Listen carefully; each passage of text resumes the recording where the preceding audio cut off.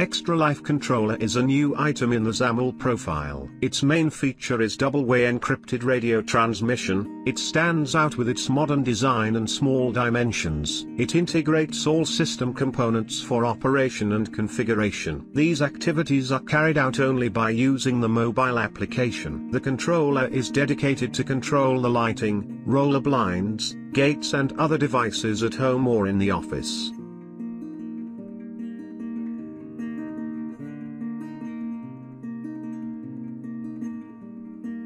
The box contains the controller, power supply, necessary wiring and user manual.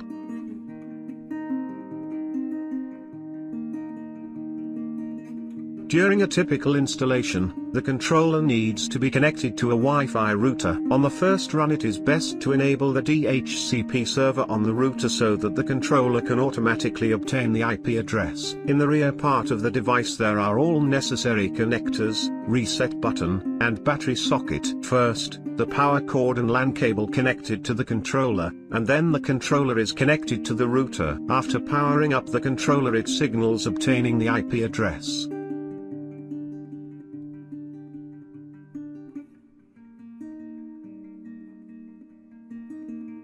The next step is the installation of the EXTA LIFE mobile application, which is available for both Android and iOS. After successfully installing it, connect to the Wi-Fi router, working in the same subnet as the controller. The first start of the application will display the login screen. To log in, use the default username and default password. After pressing the button Login and correct login, will be redirected to the main application window. The next step is to register devices.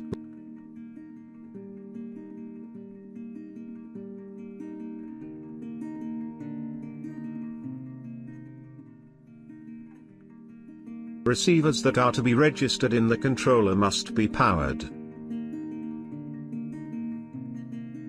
In order to pair the receivers, enter the receivers menu and press the plus button. All previously unpaired receivers in the range of the controller should appear on the list. After selection, they should be paired. After this operation they can be fully controlled from the application level.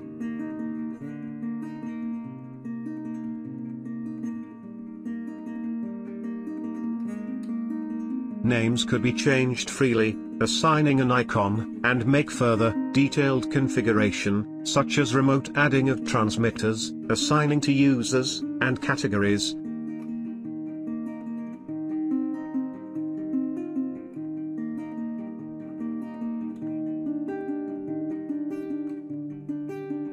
In order to register transmitters, go to the transmitters menu. Press the plus button and then press the next buttons of the selected transmitters. After pairing, the transmitters are visible in the application. In a similar way in the application the built-in sensors are registered, for example, transmitters, RNK22 and RNK24. This requires that the transmitter button is pressed 5 times during the search process. All registered devices, that is the receiver and the transmitter and sensors after registration, are already stored in the controller and ready for further use.